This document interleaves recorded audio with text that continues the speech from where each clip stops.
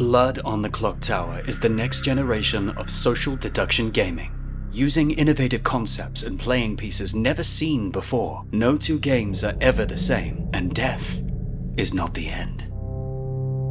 In the peaceful town of Ravenswood Bluff, during a hellish thunderstorm on the stroke of midnight, you hear a blood-curdling scream from the town square. You find your town storyteller dead, the act of a terrible demon that devours by night and hides in human form by day. The good people of the town must work together to take down the demon before it wipes them all out. But the demon and its devious minions will breed lies and sow suspicion to turn the townsfolk against each other. Each game, you'll draw a character at random from dozens of possible roles. During the day, players talk freely as the evil team secretly lies and cajoles their way into the good team's graces, while the good team shares information, hunts for the demon, and may make a few tactical bluffs themselves. You may execute a suspicious player each day. Then each night, the storyteller wakes players who gather information, perform a special action, or kill.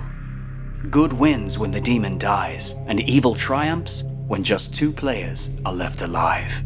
Blood on the Clocktower offers endless replayability because every role is unique, comes with a different set of challenges and strategies, and each has an ability or knows something that can affect the outcome. But if you're poisoned or made drunk, then even the storyteller can lie to you and give you wrong information. You can never trust anyone completely, not even yourself.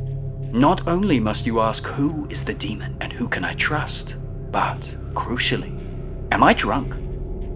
You'll be in it for the entire game, even if you die, playing on as an influential ghost with your most powerful tools, your vote and your voice. You can enter a game after it starts, as a powerful traveler with unusual talents and questionable allegiances.